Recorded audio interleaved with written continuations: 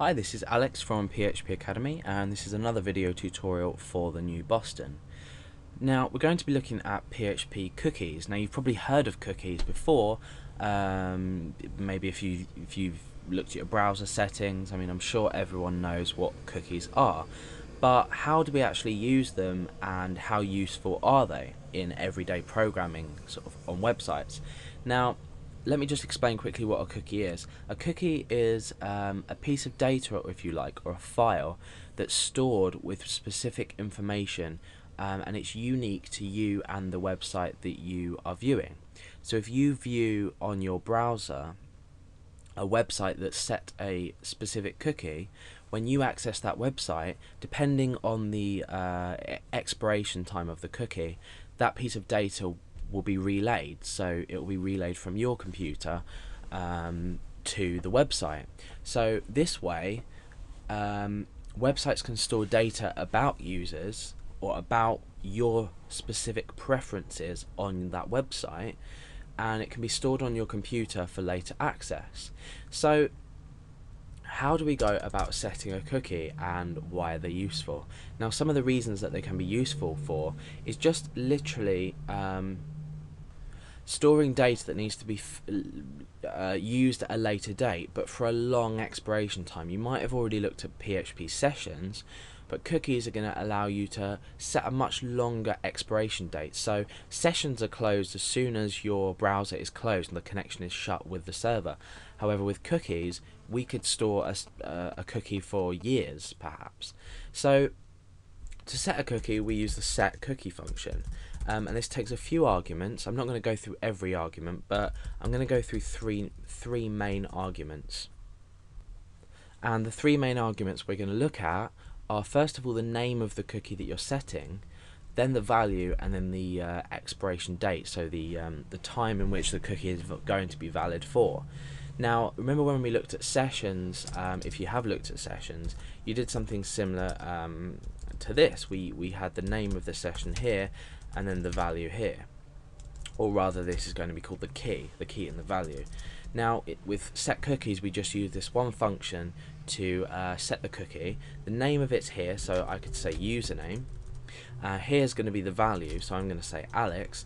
Now, the expiration time is a bit different. You need to think about this logically, and it's by default in seconds. So if, for example, I was to set a session cookie with the value of 60 here as an argument, that's going to make this cookie last for 60 seconds, and after that it's no longer going to be valid.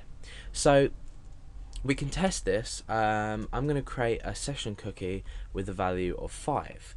Now, what happens when I want to, we've set this in this page, so if we come and refresh, that should be okay.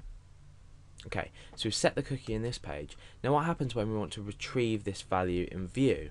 Now, within 5 seconds this would have already expired, so we're going to have to reset it in a minute. All we do is we say echo,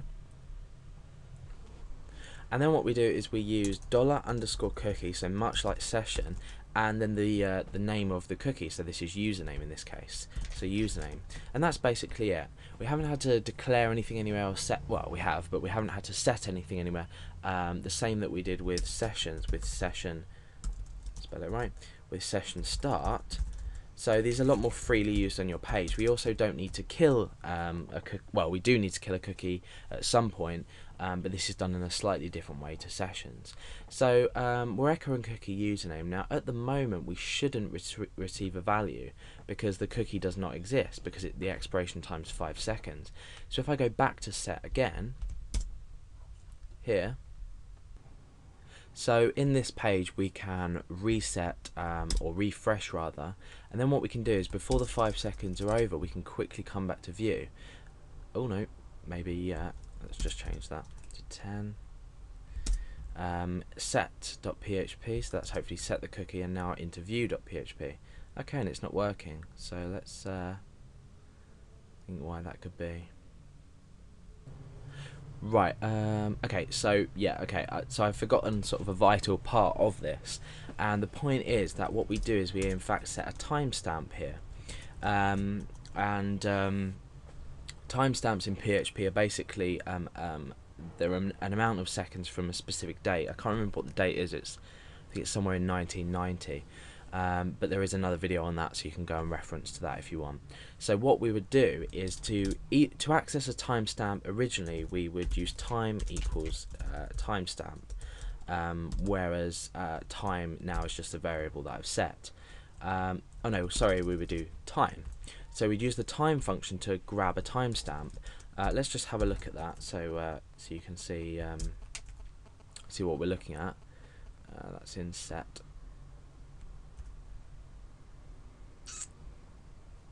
So echo that out. Okay, so we have our timestamp here, which is a long number. Now what we do is when we set a cookie, we set it from the current time, so we can use this function within this function here, but then we add on the amount of seconds we want for it to expire. So then what can happen is we can do a check. It will automatically do it for us, but it will check against the timestamp plus 10. So it will check 10 seconds from now. So apologies for getting that wrong before, but it's just one minor thing I forgot. So let's test this out again. So so we've got set.php. Let's refresh. Now the cookie has been set. We come into view.php and you can see that it's been set. Now as I'm talking to you, eventually the cookie is going to expire because the timestamp is going to be less than the current date. So if I refresh again, I think that should go. Yeah. So now our cookie has expired. So you can understand now the use of this for login systems where you say, you know, you might log your user in default by an hour, but you might have a checkbox to say, keep me logged in for, you know, keep me logged in or something, and then that would keep the user logged in for maybe a month, 2 months. You could set it up to sort of a period of a year if you wanted to say constantly keep them logged in. So that's basically how cookies are useful. But remember, the cookies are stored on the user's computer, so they're dangerous to use for things like sensitive data that you don't want the user to be able to change. For example, if you were to have a shopping cart and you had the total set in a cookie, you don't necessarily want this unless you're using some form of encryption or some other way to or some database usage to store this where the user can't make the change.